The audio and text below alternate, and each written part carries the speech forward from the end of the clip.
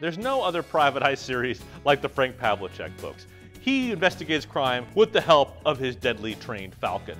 And in this book, a fellow falconer is found dead in the woods, appears to be a hunting accident, but Frank and his falcon aren't buying it. It's too comedic, I know. The way you're saying that. You won't find another private eye like Frank Pavlicek. He investigates crime with the help of his trained falcon, which is a fresh take on the genre to say, God damn it. You can't, you are in bad All right, shape. I'm not going down. All right. Let me do the opening. Let me do the opening. All right. He fights crime with his talking parrot, Earl. He goes up against a guy with a deadly chicken, and they aren't taking any shit in Manhattan.